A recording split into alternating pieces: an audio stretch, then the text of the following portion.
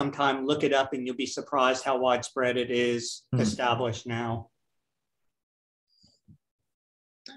All right, 2 minutes, and I think we have attendees coming on. So if you are in the meeting, welcome. This is the Gardening in the Panhandle live Zoom webinar event, and we're talking houseplants today. So welcome everyone. And I think they can hear me. So let's test that out and see if you are in the session and you can hear me. By the way, I'm Marc Tanzig, Horticulture Agent, Leon County. If you can hear me, type in the chat bar where you're calling from or where you're listening to us from. I'm in Tallahassee. So where is everyone else? Crawfordville. Oh, that's Pat. Okay. Gulf Breeze, Pace. Okay, so they can hear me. Everyone else is there. Pensacola, Dade County. All right, we got Marc Tanzig. You know what they said about? You know what Bing Crosby said about Tallahassee? What did he say, man? He said it's the Southland at its best. It's a pretty nice town. I do like. It's a pretty nice town. It's a pretty nice town. All right, we got folks from all over the Panhandle. That's great. Again, welcome. And we are now at 1 o'clock or 1 o'clock Eastern, 12 o'clock Central. And again, my name is Marc Tanzig. I'm the horticulture agent at the Leon County Extension Office. We have a program here for you on houseplants today. So we have lots of questions that have been turned in. We're going to answer those questions, maybe answer some new ones. So we are on Zoom. We are on Facebook Live. We have a whole team of folks helping us. And some of them you can see there's a couple other folks in the backgrounds like Julie McConnell, Matt Lawler, and Evan Anderson helping us out in the background. But we have a great panel for you today. I'm going to go around and introduce folks. And we even have an amazing specialist from the mothership itself coming to us live from Gainesville. But we'll start with our local agents. So Pat Williams, you're first on the screen here. Introduce yourself, Pat. Good morning or good afternoon, everybody. I'm Pat Williams. I'm the County Extension Director in Wakulla County. I also am the Horticulture Agent, the Ag and Natural Resources Agent, and I'm the Master Gardener Coordinator for both Wakulla County and Franklin County. Yeah.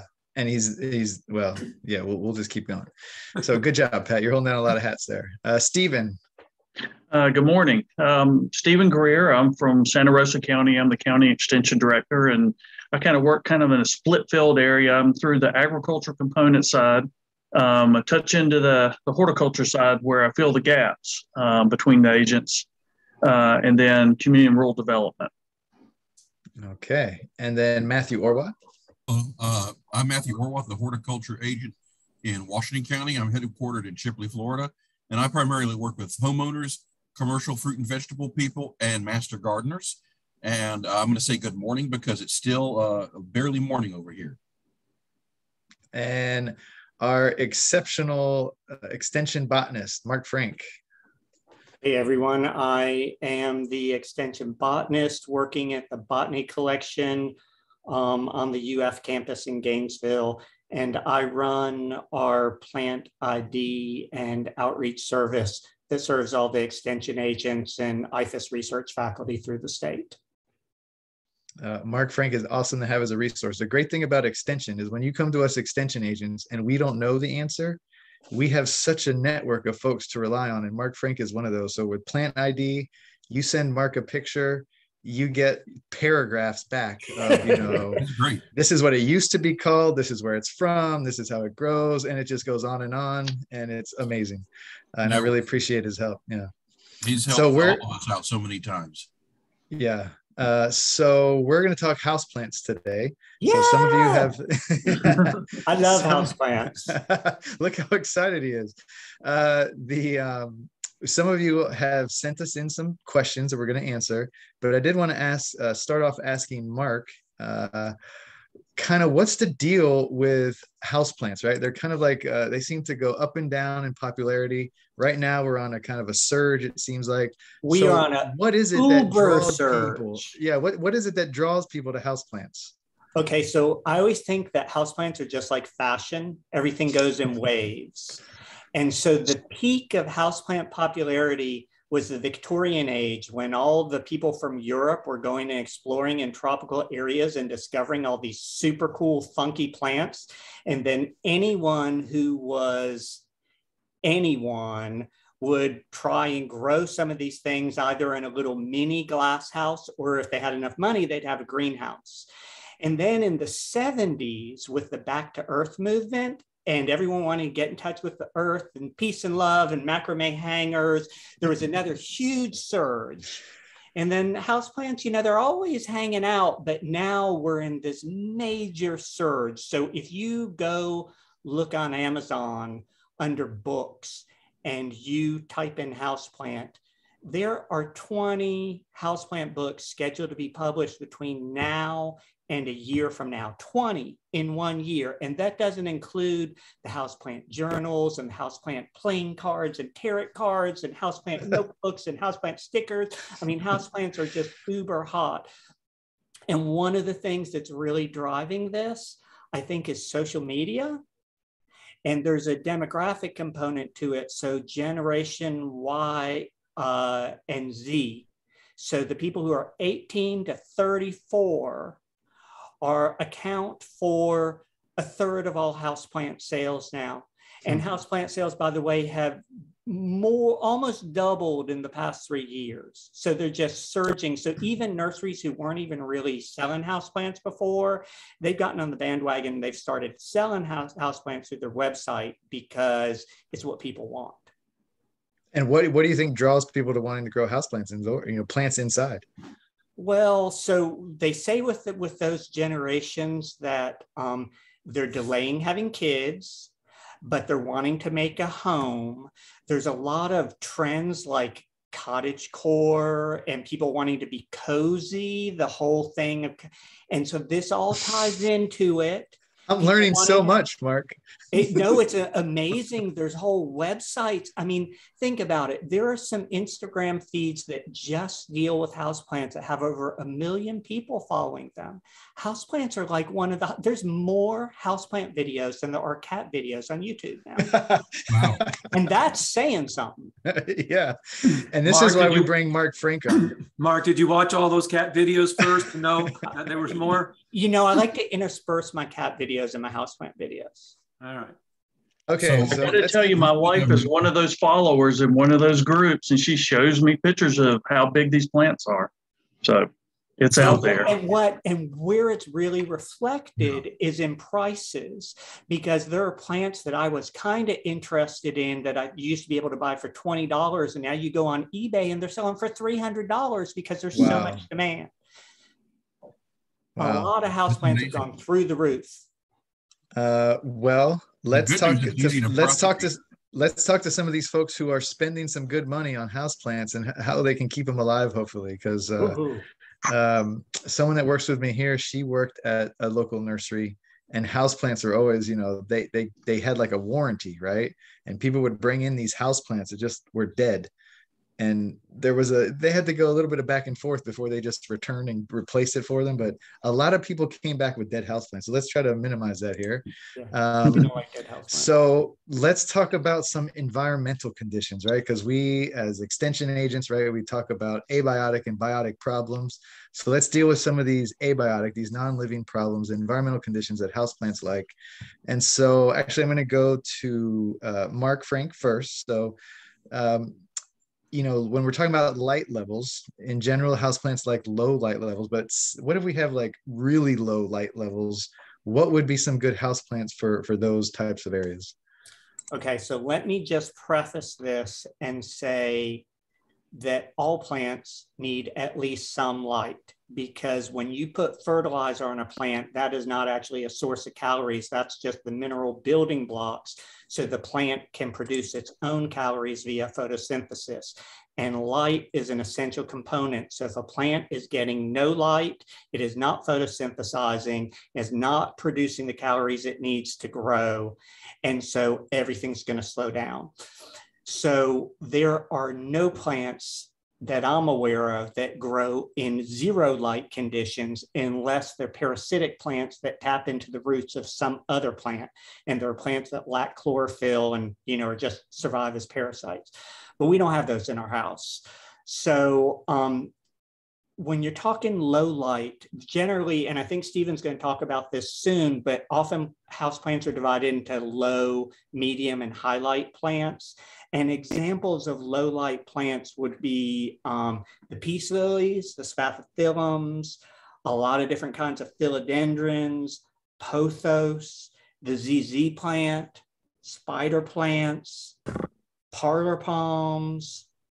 Did I say cast iron plant? Chinese evergreens. Those are all examples of plants that prefer their naturally forest understory plants. So they do well in low light, but that doesn't mean that they do well in no light. And your sign, if a plant is getting too little light, is if it's not growing at all, the growth is spindly, the foliage is sparse, and the foliage doesn't look healthy. Those are all signs that the light might be too low. Okay, and yeah, I've seen those, that kind of breakdown of high, medium, low light. Stephen, can you help shed light on what those mean and what's the difference? Yeah, it's a pretty extreme thing. And sometimes that's what gets us in trouble, reversing it back out when you're coming out of the house and maybe transferring plants in the spring back out. But I'll touch on that as well. But when you look at the high and the high level, that's literally what you're thinking about outdoors or close to it, a greenhouse setting or something along that lines. You're looking at a minimum of 8 hours up to 12 hours of light giving.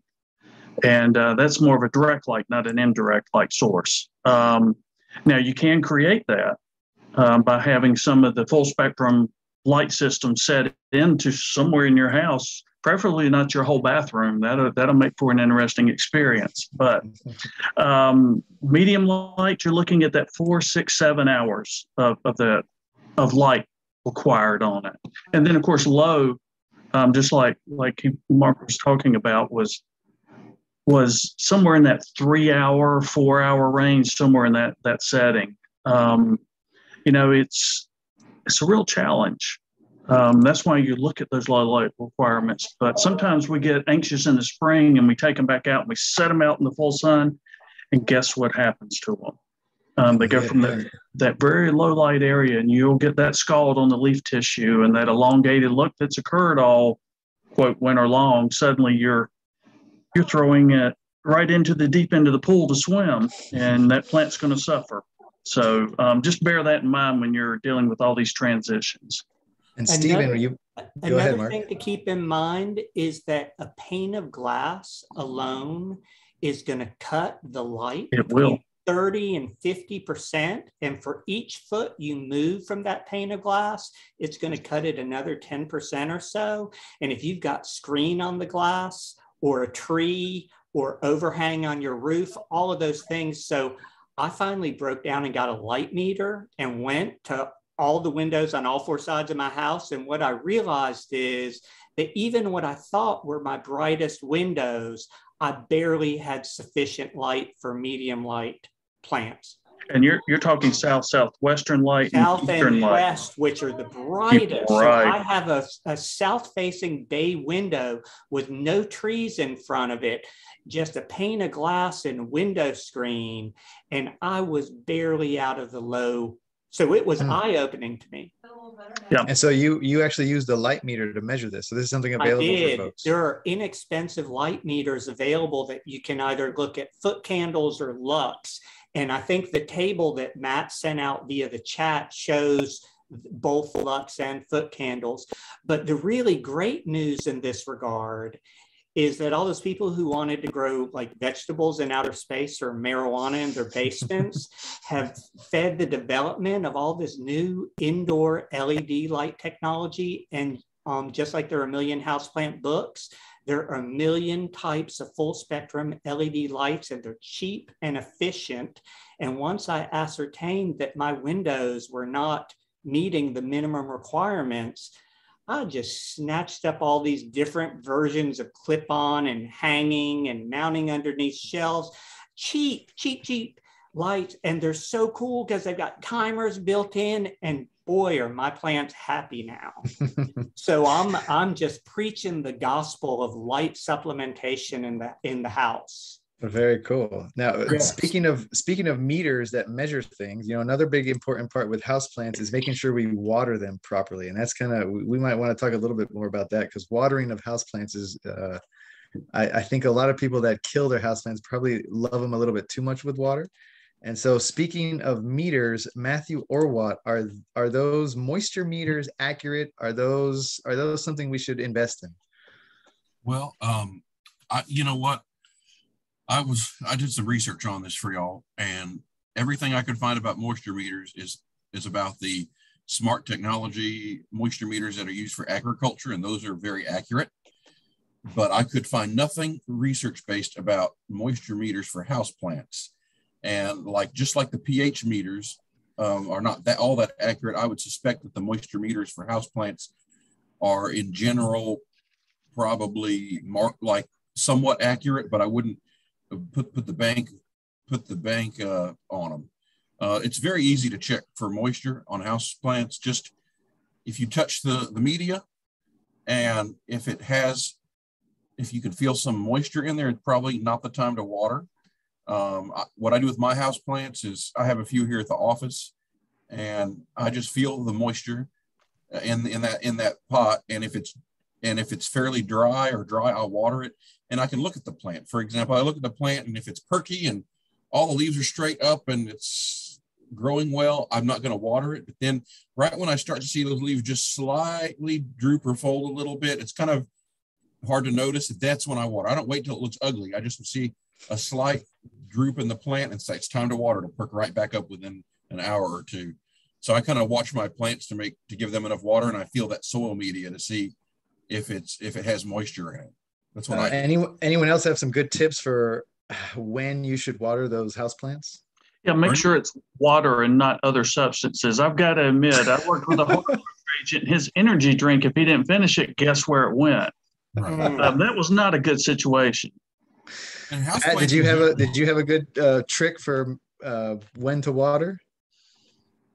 You talking to me specifically? Oh, Pat. I thought Pat was going to say something. Well, being from the greenhouse industry, I always told my students to lift the thing up if it's small enough.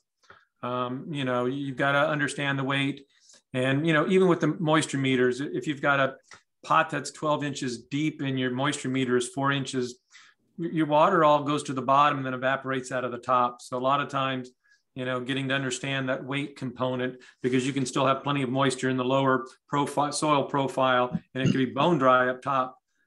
So I would always say water thoroughly, as long as there's drainage holes. I would tell people you could put 200 gallons through there at once. It's not going to overwater it. The frequency is what kills the plants if you never let it dry out. I agree, Pat. I've got some African violets just in little 3 or 4 inch pots. And if they're really dry, there is a substantial difference when I lift the pot between when it's just been set in a dish of water and had time to soak up the moisture.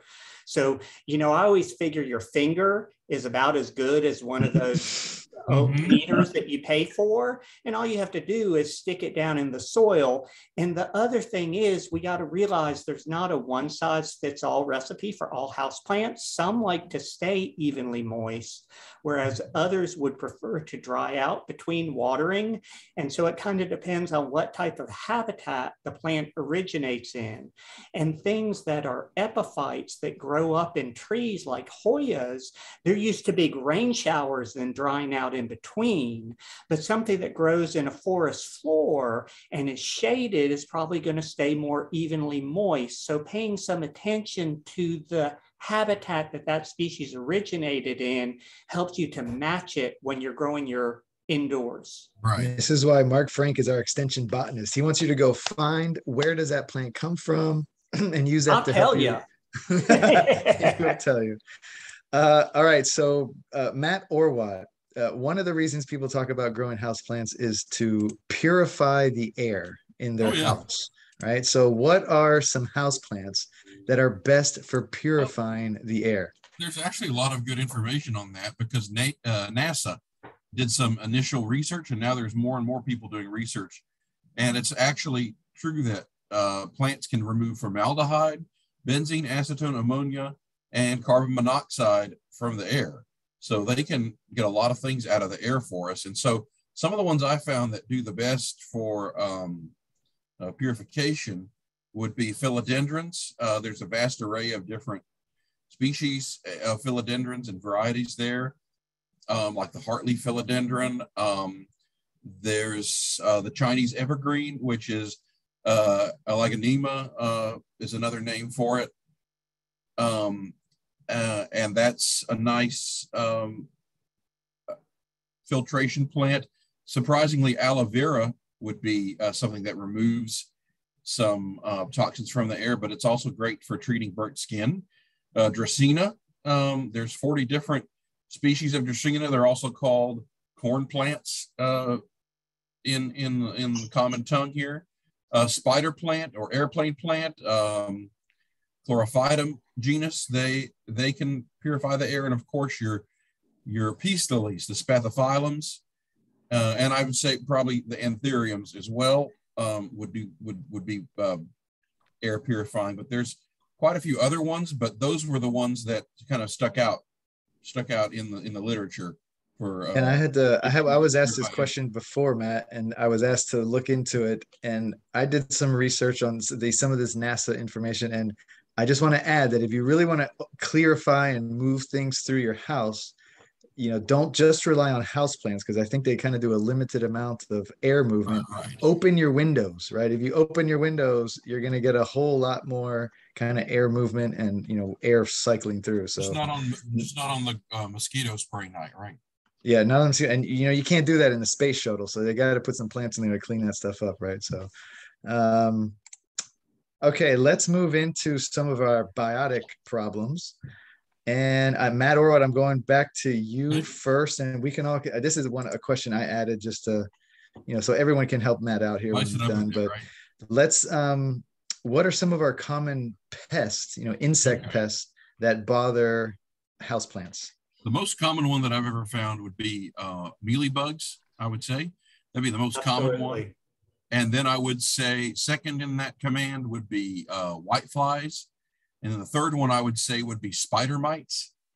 Those three tend to be the worst trio of problems for houseplants. I might have seen scale on a few of them, but the good news is those are fairly easily treated. So if you have spider mites, I would take that plant outside on the patio and then hose it off real good with some forceful stream of water from your hose, and then let it dry, and the spider mite problem should be washed away at that point. If you have mealybugs or even whiteflies, you can spray it with insecticidal soap, which is specially formulated to not break down the plant's natural oils, but cause the mealybugs and such to desiccate, so that they dry up after they're sprayed, and then they die. And that should also be done outside. You don't be spraying it down in your home, because it could get on your furnishings. That soap could get on your furnishings and maybe discolor your furnishings, or your cat. It won't hurt your cat, but they won't enjoy it. So I would just do that outside when you do it. But those two remedies generally would work pretty well for houseplants. Anyone else want to add something? I just want to say that when I see that a houseplant is having a lot of pest issues, it generally tells me that something ain't right, because plants have natural defenses to insects, and they also put out stress pheromones. So when a plant is stressed and it's not happy, it's getting irregular water or not enough light or insufficient air circulation, then it is going to be much more prone to insect pests. Sometimes they're unavoidable, but generally a really healthy, vigorously growing plant is going to be much less prone to having problems with insect pests than a stressed plant. How much of it comes back to the root system and the stress on the root system? So making sure you got it in some good media, watering it well. Yeah. It's the whole package. It's the light, water, fertilization, the growing media you're using, all contribute to the happiness of your plant. the one issue, like those spider mites, there's no predators inside the house, right, to control these things. So that's why sometimes just putting them outside for a while can help clear that up. Hey, Marc, So I don't know, do you guys have those Cuban anoles up in the Panhandle? We have them all over Gainesville. So I have a couple of them that live in my house now, and I encourage them because they hang out in the sunny windows where the plants are. And I think of it as my pest control. So I actually gave them names. And, I kind of encourage them because I figured that I do have a little bit of predator. I don't know they're going to get the spider mites, but they'll get the bigger things. What you got, Pat? I'd say the other thing is buyer beware. Once again, coming from greenhouse industry, these things are all grown inside or shade houses in very close proximity. And I'll tell you, those conditions that are great for plants, especially tropical plants, are great for pests. And a lot of times you can just be buying them in and bringing them in. So really inspect your plants. And even stay away from those discount racks, right? Yeah, mealy bugs can live under the soil. I pulled up root system and seen mealy bugs on them before and stuff like that. Me too. So, check your plants out, watch the bargain bin, and yeah. But the good news is with houseplant pests, they're relatively easy to control with non-toxic methods. And like I said, I get a lot of people freaking out over spider mites, and the forceful stream of water method really works. It disrupts their life cycle and gets rid of them. So, let us know if you have some problems. We'll help you out. The other thing I'll say, Matt, is that we're concerned a lot about using pesticides out in the environment because of, unforeseen affecting other things. But with a potted plant, it is often really easy to use a targeted control. So if you do have really persistent spider mites that you can't get rid of because you can't get underneath all the leaves, or the mealybug or scale is really bad, you can drench a single pot and not have nearly the same environmental consequences that you would if you were trying to treat that same pest in an outdoor landscape setting. Yeah. Pat, coming to you, because there are some pests that kind of maybe aren't damaging our houseplants, but we are bringing nature inside. So sometimes we bring things, things live in the soil that are a nuisance to us, not really hurting the plants. And, one question we got was, what about these gnats that are in my soil? They're like coming out of the soil. Some of these, there's a couple insects I've had come into the office that they're basically living in the soil. And what can we do to slow some of these down, such as gnats, maybe springtails or another one? I think a couple of the things, and it's a good question. I don't think a lot of folks know the difference between shore fly and fungus gnats. They're kind of interchangeable once they're in the pot. And, we like to think they don't cause a lot of damage, but if you're raising seedlings and these things are in numbers enough that they're expectorating on all your cotyledons that are trying to photosynthesize, they can actually reduce light levels for young seedlings. And I've seen some of my students' projects that they never controlled it and they were inhibited by that. But these fungus gnats that are more of a nuisance, and there again, if you're in an office, you don't want to be swatting them while you're trying to type, but their larvae eat organic matter. And your potting mix, which is the basis, is peat moss, is organic matter. Well, one of the quickest ways to do away with some of these things is to control your frequency of watering. Once again, back to my earlier statement, when you water thoroughly. The folks that will go through and water their plants 4 or 5 times a week and give it just a little bit of water on top, you're always keeping that top layer moist. And that's where the adults come in, lay their eggs, they hatch out. And for the most part, they can feed on roots, but they're feeding on that peat moss.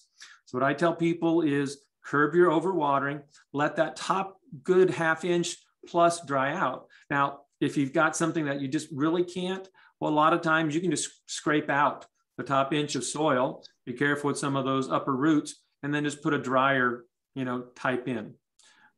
Those will work more often than trying to do any drenches and things like that. Is just change the environment, let them dry out, and those larvae and then the adults will just magically disappear. Okay. No chemicals. Good advice. All right. Moving on to some propagation. So houseplants, kind of a fun thing about houseplants is we can share them with friends. Who wants to take on, this is one I just threw in there too, some general propagation. We'll go to Mark Frank, maybe. General propagation of house plants. I know that each one might be specific, but what do you got for us? What are the real easy ones? If it's got a stem, then a lot of people will take stem cuttings and just stick them in a glass of water, right? Like that pothos there, yeah. Yep, with that pothos, and they'll just root them in water, and then once they've formed roots, then they'll pot them up in soil. Know that roots that form in water don't function quite as well in terms of anchor and moisture absorption. They have it kind of easy when they're in water, so it takes them a while to adjust once it's moved into soil. I do a lot of propagation at home, and I just have little pots and recycle the old 6-pack trays that you buy, vegetable or flower seedlings in. And I'll just put nice sterile potting media. So you don't really want to use soil from your yard. It's not very well drained, and it's often not sterile. It's going to have weeds or pathogens. So a nice bag, pasteurized potting medium in those small containers, and just take small cuttings. I think a lot of us want to take a big, fat, long cutting, but it is going to be harder and slower to root relative to a cutting that's just got a couple of nodes and is maybe, 3-4 inches long. And when you see what the professionals are doing in the production nurseries, the foliage, production folks, they're doing massive amounts, but with small cuttings in trays. Okay, so I always tell people not always sitting it in the water, right? That it doesn't work all the time, and not everything. Some things root easy in water, and some just rot. And it also depends on the time of year. So I've always got something in a jar of water, but I'll tell you, in the heat of summer on the south side of my house, that water in a jar gets too darn hot, and those cuttings all rot. But at this time of year or the spring, the water temperature is better in those same windows, and I can easily root things. So it depends on the time of year and how warm it is, and whether your house is air conditioned or not, and the angle of the sun. Steven, you got something to add? Yeah, don't follow my dad's practice with that. He had jars all over the house, different window settings, and then he'd forget about them. You know what happens to the root system then? You have that nice looking brown water with roots, and then he tries to plant them.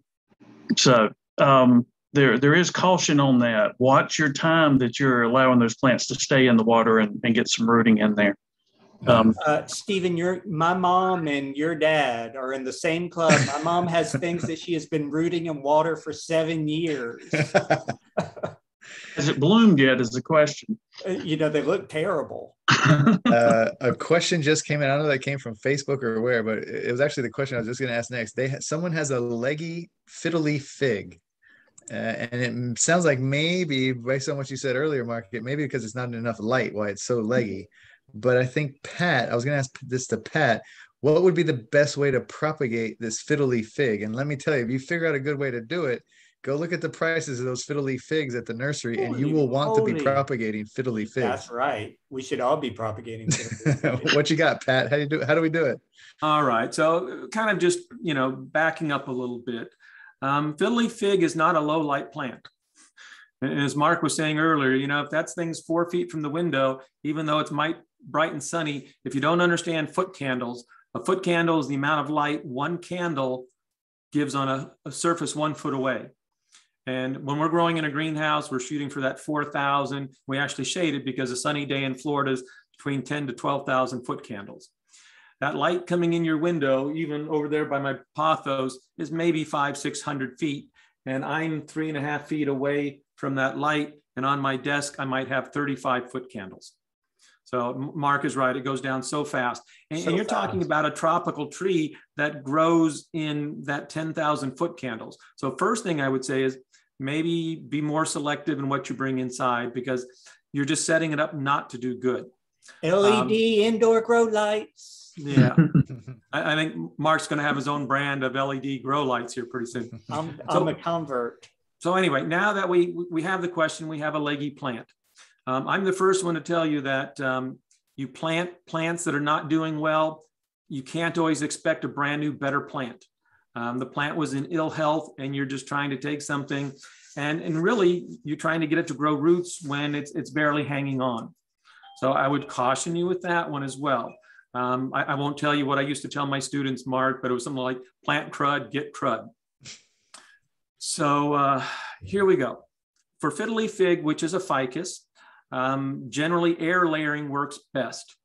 And the whole advantage of air layering is, and there should be something in the chat there for a reference, is you try to get it to grow roots while it's still attached, and therefore you're not severing it from the root system. Some of the things like Ficus alaska or rubber tree, and the more woody stems like the Ficus lyrata, fiddly fig, they take a long time. Make sure it's kind of that normal growing season. Don't try to do it in fall when tropical plants are shutting down. Better to do in spring when they're doing that. So really look it up. There's different methods.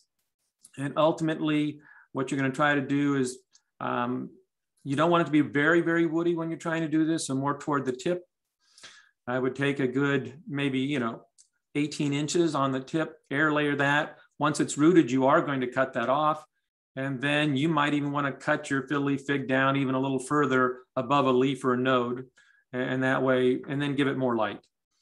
We had rubber trees in our greenhouse at the medical center in New York, and I would climb through the rubber trees and air layer. And I got really good at it. I could also be like the Velcro suit and stick to the wall when I was done. But air layering is probably the best thing. One of the things you will want to get is some rooting hormone, and those come in different percentages. And for something woody like that, you want to be looking for something like a 3% or an 8%, which really is about 3,000 to 8,000 parts per million. So the common rooting hormones like root tone, I know we're not doing product endorsement here, but a lot of those that you find in the store are 1%, and they may not be enough to trigger good rooting on a woody specimen. So that would be my advice. Okay, that's some good advice. This specific question, going back to what Pat said, I think that fiddly fig might be a candidate for rehab, like maybe going out to a nice like shaded porch and getting like more light and a little more regular water, and maybe in the springtime resuming fertilization. And then when you start to see some active growth and some signs of renewed vigor, that would be a better time. Because, to try to propagate. Yeah, unless it's a total, salvage operation where you're like, oh my God, I'm going to lose this thing. I'm going to try and get a cutting, so I don't have to spend $500 for a new one. Okay, let's see. We're going to move on to a little bit of maintenance activities. Hey, Mark, if the other Mark's going to pay $500, I'm retiring and going to start a ficus farm here. So. Well, I mean, I've seen these prices at the store, I'm telling you, they are out of control. Yeah. It is confusing with 2 marks on it, but mine is spelled properly, right, Mark Frank? Incorrect. All right. So maintenance activities. Let's see, Steven, I'm going to go to you. And how do you go about selecting a good potting mix when you're repotting your houseplant? That's the magic question. How do you? Because when you're looking at, and I do recommend, like Mark had mentioned earlier, is going with the soilless type mixes. Don't go with I shouldn't say don't, but be careful if you're creating your own and you're using some type of soil and other things with you. You're bringing a lot of issues that can be long-term and move between a lot of situations. So I really look at, you're looking at a percentage of peat moss, the pine bark levels, typically a fine pine bark. You don't want to go too large on the size. And then you're looking at a perlite vermiculite type mixture. And it's going to really depend what those percentage mixes are, is what you're trying to do and where you're growing and how your watering practices are and all those things. The size and diameter and depth of pots, all those things, where you're going to have moisture collection issues and challenges. Are the drain holes appropriate for what you're putting in there? Is that big rock you put over the hole hoping it wouldn't plug it going to really work? All those things. Yeah, we've done it all. We've all done it. Who's got a pile of broken clay pots to put at the bottom? Oh, that's a big no-no. That is a big no-no. Yeah, tell us. We'll get to you next, Mark, about that. So that you're looking at water holding capacity. What your natural habit is. Are you an overwaterer, or underwaterer, like Pat was talking through? As long as you got it draining through, that's the the positive point. You've got to keep movement through there. But the other side of it is what's in the pot with the pH levels and requirements of plants.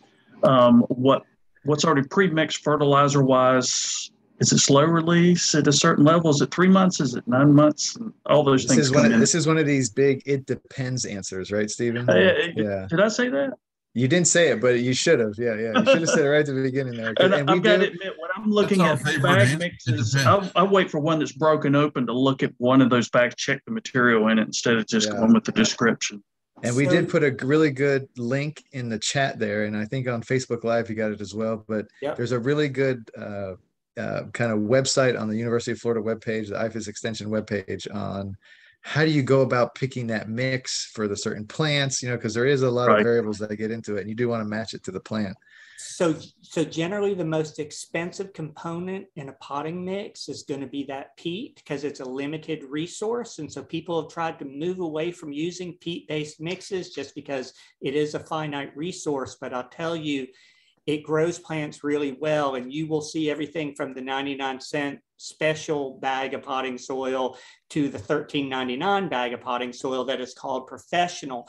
And often what is the difference between them is that there's going to be a higher proportion of the more expensive ingredients in the more expensive bag, and there's going to be more composted wood in the less expensive bag. And I'm not telling you never to go for the 99-cent bag, but I know from my personal experience that when I invest in a professional potting mix, I generally have a healthier, more vigorously growing plant, because it's really formulated for professional growers to get results in a finite period of time so they can bring it to market.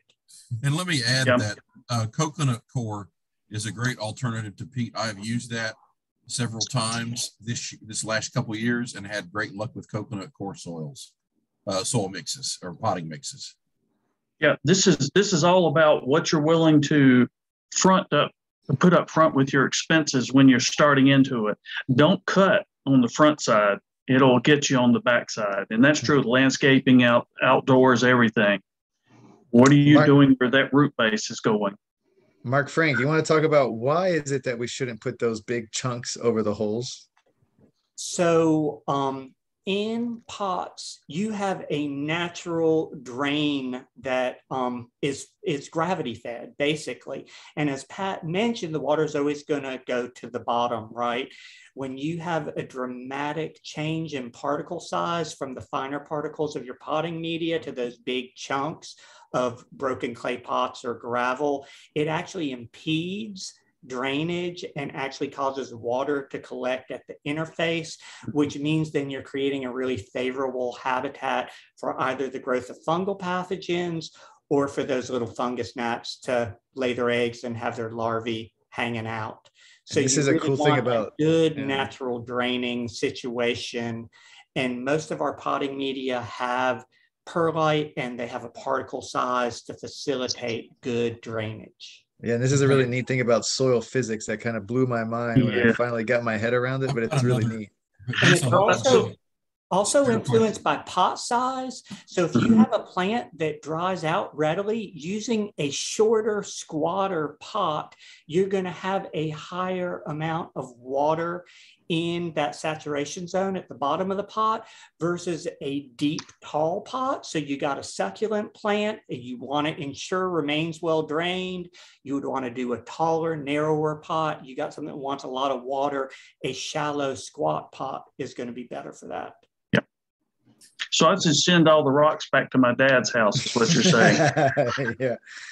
Hey, Mark, I've got a spare question here if the other Mark's okay with it. Sure. What you got, man? The spare question is, I like to collect some antique pots. So what if I have these old antique pottery pots that don't have drainage holes and I can't drill them because it would break the antique pot? What do you do with that? How do you manage that? Yeah. What do you do with pots that don't have holes? Are those desirable at all?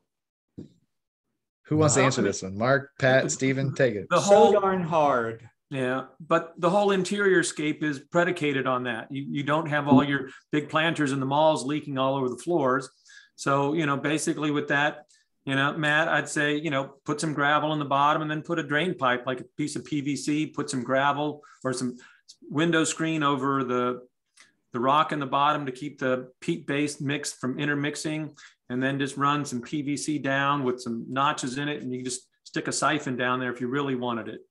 But so Matt, what a lot of the orchid people say in terms of water is that you drench and drain. So they'll actually take like their moth orchids and put them in their kitchen sink and flush them with water till the water's running freely from the bottom of the pot.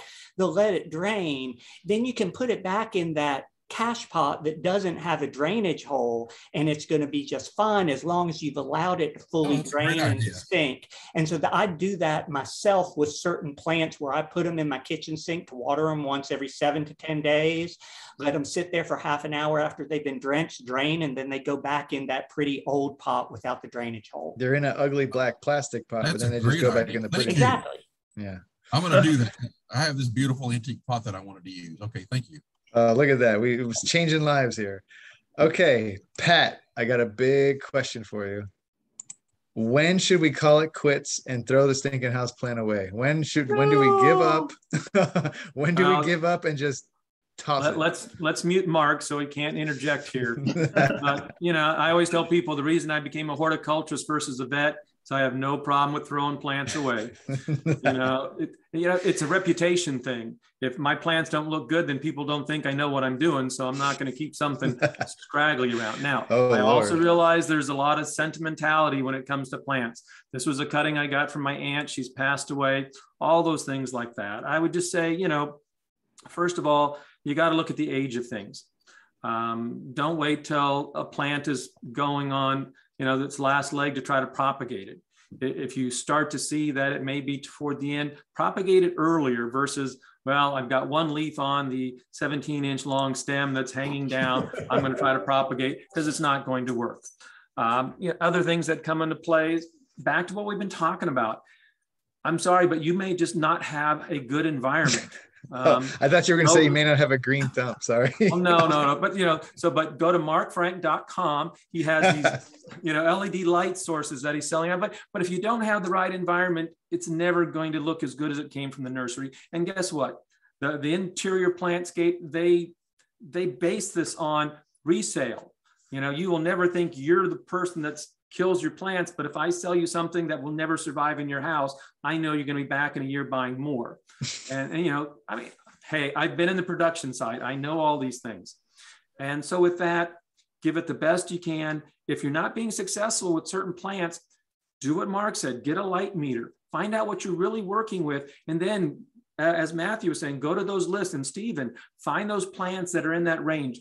With the 20 new books coming out and the 6,000 that are already out there, it'll tell you that light range to do that, and then you're better. But other than that, I'm a tough sell. If you don't like it, it's not looking good, it's full of bugs, out of the house, because it's just going to infect everything else if it's got a disease or something like that. And no, I've got my pride. I'm not going to have. Yeah, not to mention the level of frustration when you're trying to keep that plant around.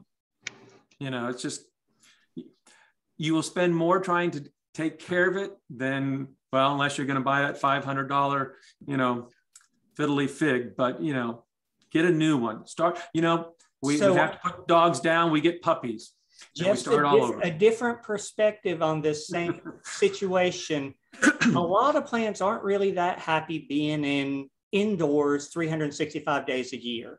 So I always say my plants are just like me. They like to go on summer vacation. So I have a shaded carport and no car. So my carport gets filled with plants in the summer months, and they all go outside and they get high humidity and they get bright filtered light and they get fresh air. And then in the fall, they start moving indoors and they have, they stay inside and cozy and warm. But it is amazing when you can have a plant that looks pretty gnarly, and then you move it outside into a situation where it's getting some good fresh air, some regular water, some bright filtered light, and it's plants want to live. It perks right up, huh?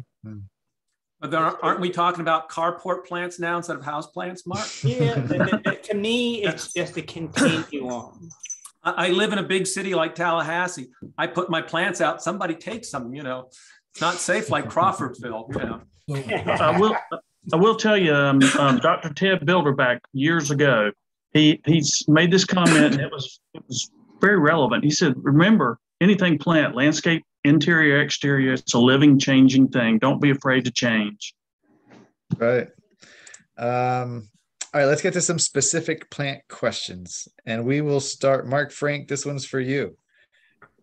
Indoor orchids, what are some best practices for keeping those stinking things alive inside? Okay, let's just talk reality here.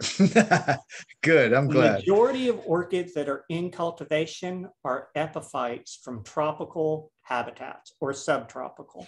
And they're used to super bright light and excellent airflow and year-round heavy rainfall, which is very hard for us to duplicate indoors.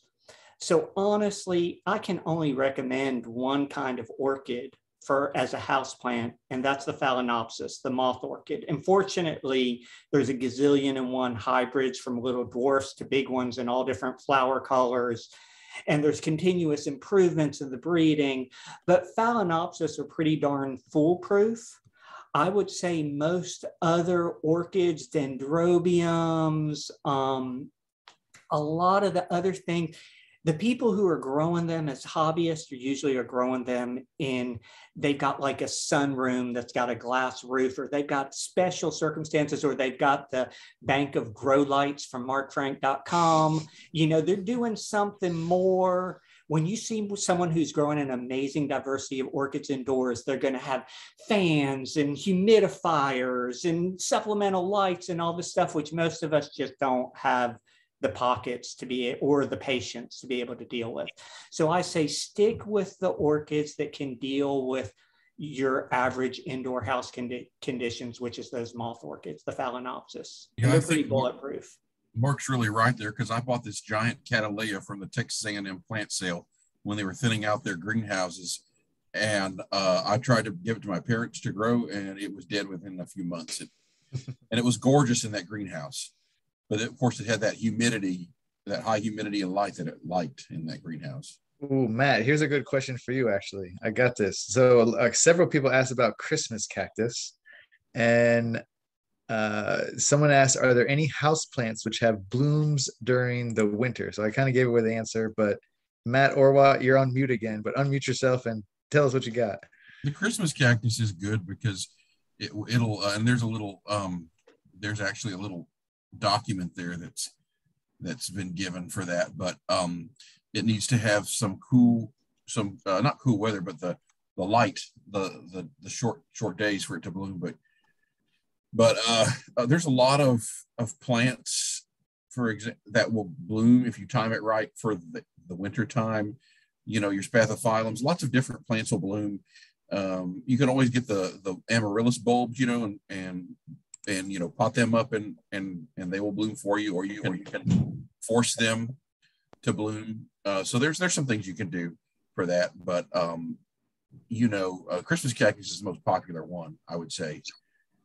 You know, sometimes it's just the luck of the draw. If you have a plant that's happy, it'll bloom when it wants to. And sometimes these are mostly tropical plants. If they're in the house, you have to research if they bloom based on daylight length or if they just bloom in a cycle, because a tropical plant it would have a constant daylight no matter what.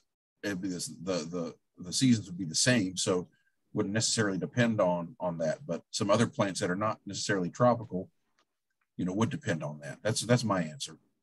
I'd like to put a plug in here for the humble poinsettia, which you know used to be a crappy plant, but there has been so much improved breeding, and there's hundreds and hundreds of cultivars.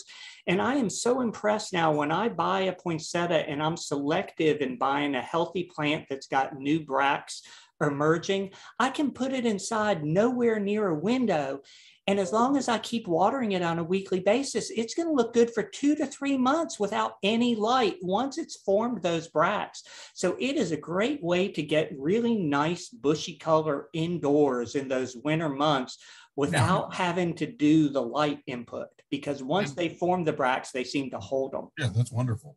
And also, I would say some of the new coleus, with all the different colors that coleus are putting out. Yep. I tried the coleus last winter, but I found they kind of resented the lower humidity of the heated indoor environment. So they were a little more challenging. And Pat, I have a Christmas cactus related question for you. It deals with repotting one. They have a huge Christmas cactus and they want to repot this thing, but the limbs, the little branchlets keep falling off. Is there a good way to do this? What should they do with those little pieces that fall off? What suggestions do you have for them, Pat? Well, I think one of the easiest things, and we did this as well, if you go to the store and you get that poinsettia, as Marc just bought, usually they come with a sleeve on them. And so that keeps it, protected during transit. And the easiest way is just to get a funnel sleeve that's open on the bottom, whether it be paper. I prefer paper sleeves versus the plastic. And what I would do is I would just start working that sleeve up from the bottom, and then all the branches and everything would go up and they would be supported. At that point, you can try to go ahead and remove it from the pot. Do this, back in spring, so that anything that does break off, that you have the capabilities of propagating. Don't do it, a month after buds been set, or you're trying to get buds to set in the holiday season. But do it in spring, and then do that, repot it, give it a little bit of fresh substrate in there. And then as you take the sleeve off slowly, anything that does kind of break on the outside, you can use it for propagules. Very cool. See, look at that. We just had a cool question come in. They have a poinsettia outside. Is there a way to force it into getting those beautiful bracts?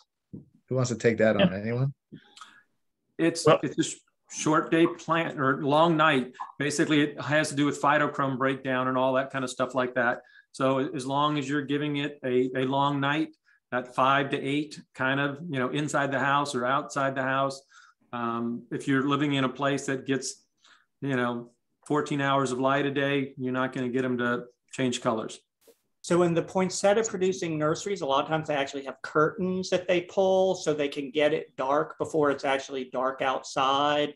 And so they can get, because they want to bring them to market before our day length is actually short enough, before we've had daylight savings time.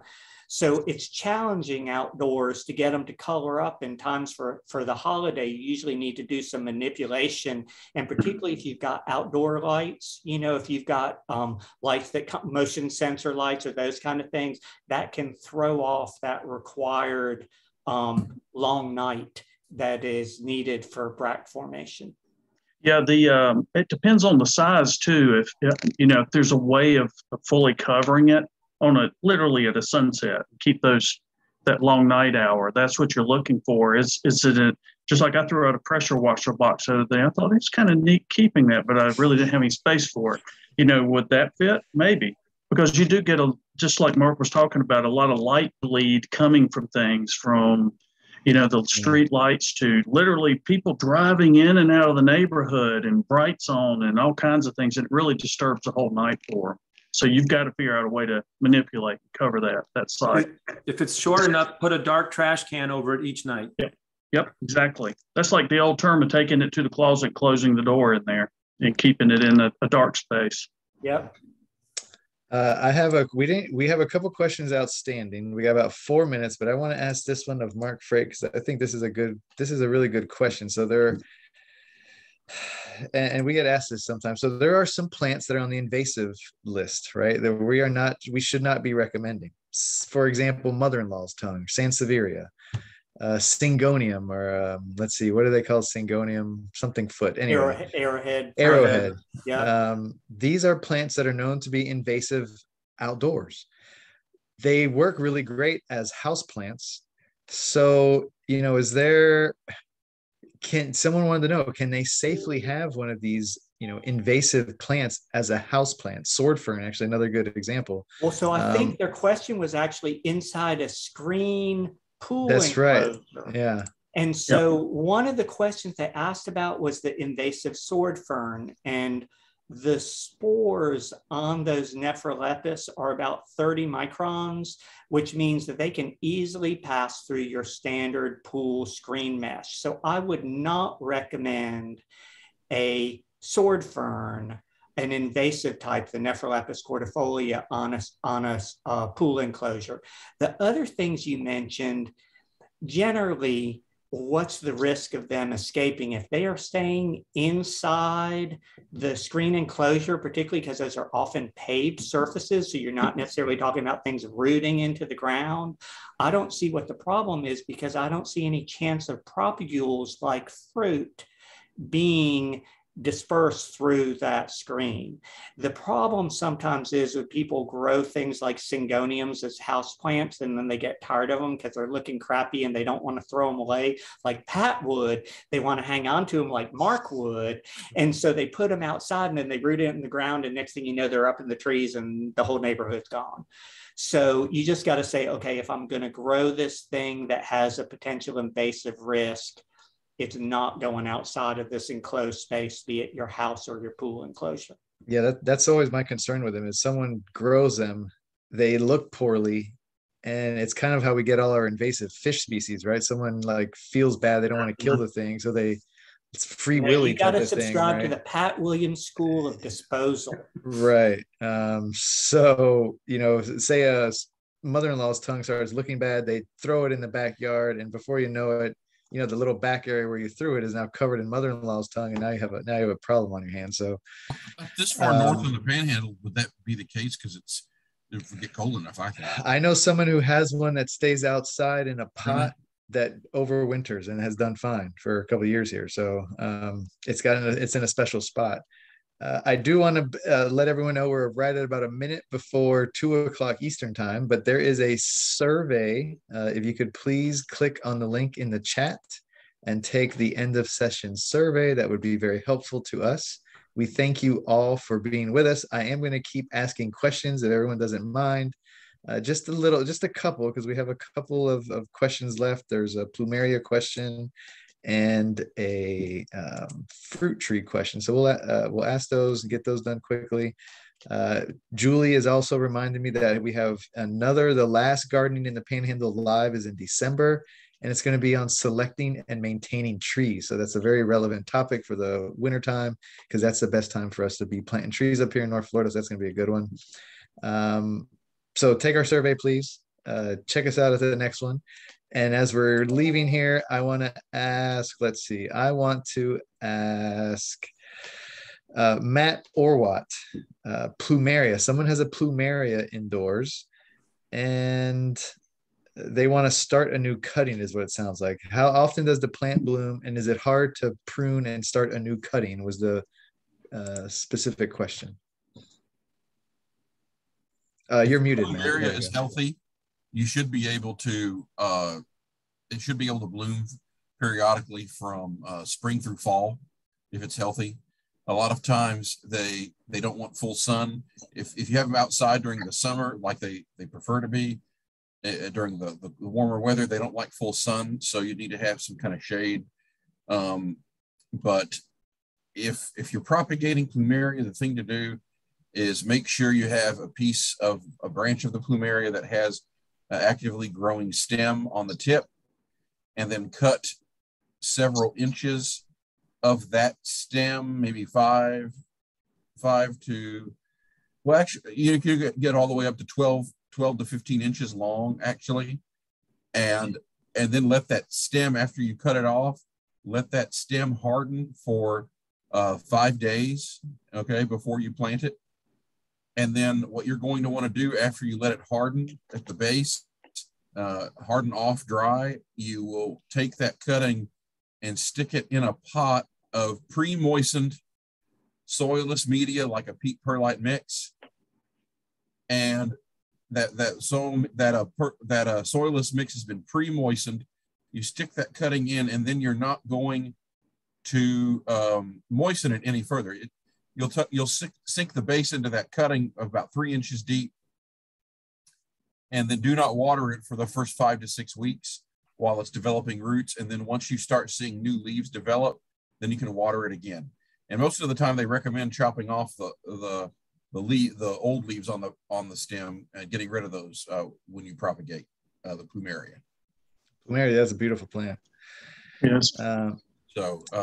But they need special care, when you're growing a plumeria. You need to, I don't know, to me, in that case, if you really want to grow plumeria, you you need to research the optimal light level for it, because you can have too much light or too little light, and you really need to research that optimal light level for the plumeria. Yeah, and up here you're gonna have to bring it inside. You know, ideally you have it outside in a container in that right light condition, then bring it in for the wintertime, like Mark and his carport full of plants. For vacation for plants. Mark Frank, last question of the day is going to go to you, and it is on overwintering fruit trees, specifically mango and avocados. Folks are trying to grow them in a container. I just feel like I am the reality check guy. That's what extension folks do. That's what we have to do sometimes. Fruit trees are full sun plants. You know, they are wanting at least 6 to 8 hours of direct, full sunlight, unencumbered sunlight. They generally are not well adapted to being indoors. So if you've got a mango or avocado and you just want to move it in for 3 days to get through that period of time where the temperature is dipping super low, you can move it into almost a no light situation and move it right back out after the cold wave has passed, and kind of deal with that. But most of us with fruit trees, they're in big containers. They only want to move it once and have it for the wintertime, the entire wintertime indoors. And that is very challenging to do without supplemental light. One way that you can slow the pain is to acclimate that plant. So it might be moved on a fully sunny patio, and you might move that pot to a partly shaded location to acclimate instead of moving it directly indoors. This is something that Jeff Williamson, one of our fruit extension specialists, is recommending for moving potted containerized fruit trees indoors, is to kind of give them an acclimation to lower light conditions, and they're not going to thrive and flower and set fruit for you indoors. But hey, the name of the game is keeping them alive, right? Because no one's supposed to be growing a mango on the Panhandle. Avocado, that's kind of a different ball of wax, because there's some improved breeding in avocado, particularly out of University of Texas, where some of these cultivars are taking 18 degrees Fahrenheit without a problem. But a mango, that's pretty darn tough. So I say go to markfrank.com, get those banks of grow lights, and I got to start this. Yeah, there really isn't a markfrank.com. There really is not, and I am not self-promoting. But I'm telling you, while we were here, I went in and I got that domain registered. So Mark, if you want to use it now, you're going to have to buy it. It's going to cost a lot. All right, folks. I got a $500 fiddly fig I'll give you for it. Well, thank you, panelists. Thank you, folks who attended. We just got a really great comment on our end. I don't know if everyone sees that, but Sherry, you're most welcome. Thank you all out there in Zoom land and Facebook Live land for joining us, because if you didn't come, we'd stop doing it. So thank you all for joining. Hope you enjoyed it. Hope you learned something. There will be some information that goes out, I believe. You'll be able to see this later, and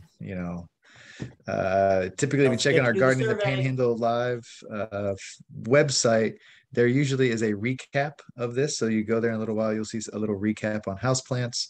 And again, I thank you all for joining us. Thank you all to the panelists. Thank you, Marc Frank, for joining us from Gainesville. This was fun. Yeah, this was fun. So we'll get you back and do it again, Mark. Sounds good. All right, extension agents, have a great day. And have a great afternoon. Everyone out there, everybody enjoy. Houseplants make great holiday gifts. Look at him, markfrank.com, right? Yeah. Shipping and handling will be extra though, Mark. Okay, everyone, take care. Bye-bye.